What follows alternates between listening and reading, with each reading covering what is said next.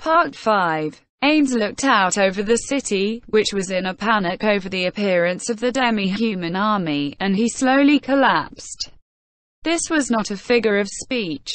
Ains's heart and soul were stretched to their limits by fatigue, and despite his undead nature, he fell to his knees from mental exhaustion and grabbed his face. What should I do? What should I do after this? Fundamentally, Ains had been following Demiurge's script. Of course, not every word and action was planned, so he had improvised a fair bit, but even so, Ains was counting on following the developments of Demiurge's plan. Or rather, the problem was that he had improvised too much. Frankly speaking, the operational directives he had gotten from Demiurge basically said, "Please adapt to the situation," and other things like that. This was too much. That was what Ains had thought when he first looked at the instructions. If Ains was an excellent person, perhaps he could follow those directions and play the role of a perfect Saucer King. However, much to his regret, Ains's abilities were perfectly normal, or perhaps even worse than that. Therefore, Ains had gotten into a spirited debate with Demiurge over the matter. He recalled things going like this. Ains had pleaded, "I don't understand, write in more detail," whereupon Demiurge had humbly replied with, "How could I possibly do something that rude to the sagacious Ains-sama?" And this had led to an intense back and forth. He had roped Albedo into this battle halfway, and Ains, who had begun at a great disadvantage, had finished at a complete loss. And so, the operational directives granting him complete discretion ended up in Ains's hands. If this was a prank on Demiurge's part, he might be able to deal with it in some other way, but this was the fruit of his subordinates' trust and respect. In particular, that was made very clear by such pronouncements as, "You will surely be able to reach a better conclusion, Ains-sama. How could one as insignificant as myself bind you with my words and deeds? If you went by common sense, why would the king of another country come over alone? What an unreasonable argument. Still, I've come all this way. Although I stirred up some problems along the way and got careless a few times, I still came all this way." He did not believe in the gods, but he wanted to pray to them with all his heart. Couldn't Demiurge and Albedo consider my abilities before dumping missions onto me? Being asked to do the impossible made his motivation shrivel up. "All right, pull it together, me. It'll be easier after I get through this."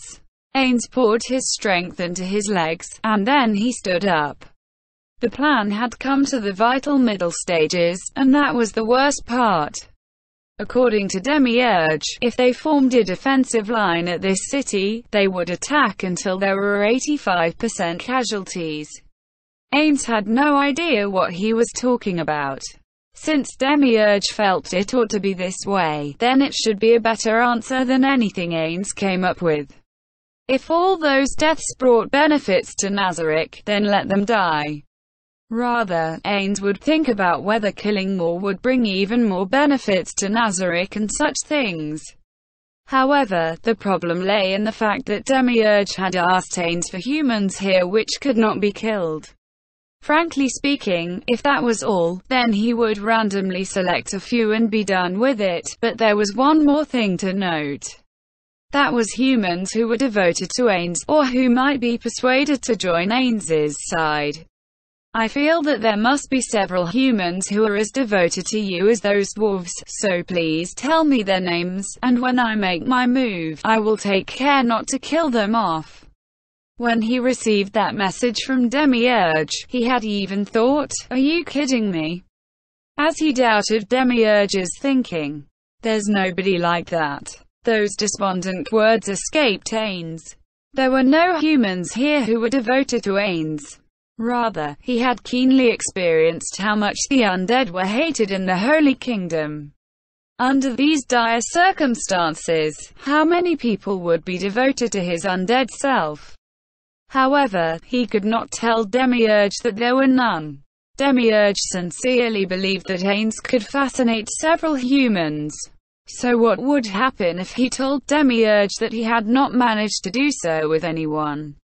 My stomach hurts. The dwarf Demiurge was speaking of must have been Gondo Firebeard, but that had simply been lucky. He had scored a critical hit on a weakness in his heart by pure chance, and such luck would not repeat itself. And it was precisely because he had the font of information, which was Gondo, that he had managed to strike a chord in the hearts of the runesmiths. However, there was nobody like that in the Holy Kingdom. There was one person with whom he had formed a friendly relationship nearby Ruha, but that was all.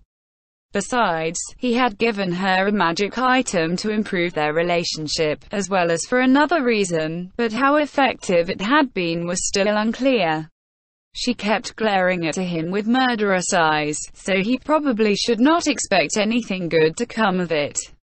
What would Demiurge think if I told him there was only one person?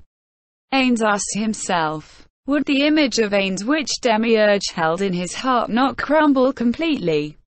And then, what would happen in the future? In the Dwarven Kingdom, I told Demiurge that I wasn't that smart, but at that time it didn't seem like he believed me completely. This is bad. How great a person am in his eyes. Or rather, it seems I'm getting greater and greater. I'm imaging things. Normally, wouldn't it be the other way around? The expectations placed on him hurt. They were not weighty. They just hurt. In the past, he had pondered how heavy and painful the word loyalty could be. In particular, the part where his subordinates viewed Ains as a great being was the most painful of all. I guess I should take this opportunity to tell Demiurge that I'm not really that amazing, but what would happen if I did? What should I do if it caused the plan that Demiurge labored for so long over to end in failure? If I spent several years courting a big client, only to have it fall through because of a stupid comment from my boss? Ah, Ains said as he scratched his hairless head. What should he do? What was the best answer he could give? No matter what simulations he ran, they all ended in Demiurge looking at him in disappointment. He could not reach a conclusion that he could accept. He's expecting too much of me. The higher the climb, the longer the fall. That's why I said I'm nobody amazing. And then, Ains's own plan had been quite the failure. Ains reached into his pocket space and drew a sword. It was an ordinary sword inscribed with runes. However, it contained power comparable to the bow he had lent to Nia. Of course, these were not dwarven runes. The runes carved on it had no power at all. This was a piece of equipment made with YGGDRASIL techniques. Ha! Ains sighed. He had several weapons like this. The original plan was to lend these weapons to the Holy Kingdom. The people of the Holy Kingdom would be awed by the overwhelming power of the sword and think, so this is the power of runic weaponry, which would in turn improve the reputation of the Sorceress Kingdom's rune weapons. This was the other reason why he had lent Nia the weapon. He felt that the people of the Holy Kingdom would see that weapon and secretly borrow them from Ains. However, Ains grabbed his head. Why didn't anyone borrow them? I even thought people would talk about it because it was so flashy.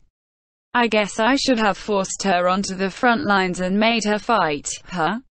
Just then, there was a tock tock tock as someone knocked on the door. He quickly checked his robe and other messy places before putting the sword back into his pocket dimension. Then he put his hands behind his back, looked at the door like a sovereign, and spoke loudly. Who is it? Your Majesty, may I enter? There was no way to tell if it was a male or female voice through the door. Normally, he should have asked the visitor's name, but Demiurge had already told him that someone was coming, and Sir Ains granted his permission without any hesitation.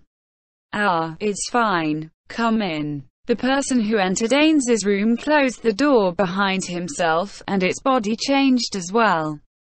It had an egg-shaped head with a mouth and two eyes that looked like sunken holes. Its three-fingered hands were as slender as stick insects. It was a doppelganger. It was a doppelganger. He had lent Demiurge at his request. Since it was a monster doppelganger, it was not very strong. Even when transformed, it could only copy level 40 abilities, and it was even weaker without transformation.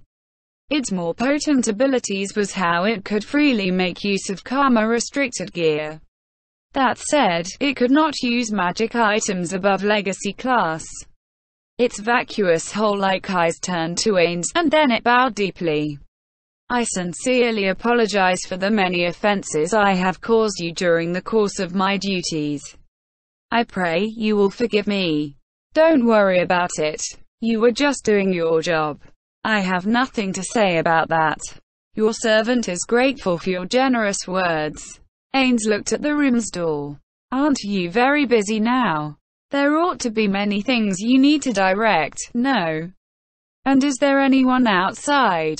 If there's anyone, we'll be in trouble if we don't keep our voices down.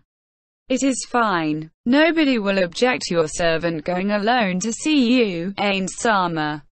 Is that so? Oh yes, the doppelganger replied. However, it was still important to be careful. Then, Ains-sama, please inform your servant of your decision. Inform you of what? That said, Ains knew very well why the doppelganger had come here. Or rather, it was time to tell this doppelganger. Yes, the question of who he had enthralled. Forgive me. This one speaks of the matter from earlier, the matter of those humans who are devoted to you and whose lives must be spared, Ains-sama. Ains nodded forcefully, and began to walk. Of course, he could not leave the room. Ultimately, he could only pace around inside this room. There was no telling where the doppelganger's eyes were looking, but Ains was certain that they were following his movements. Ains was certain. In truth, it would be quite scary if they did not look his way. Time was running out. As Ains thought with all his might, he suddenly stopped in place. He could not find the right answer. However, he did not have any ideas about how to continue covering things up anymore. If he were human, his heart would be pounding now, but his body lacked any organs which could move in that way. A powerful emotion welled up, causing his emotion override to take effect, and as the small ripples bounced around inside his heart, Ains told the doppelganger the answer. I'll be frank. There are no human beings who need to be saved. Leave a few alive as need. End chapter.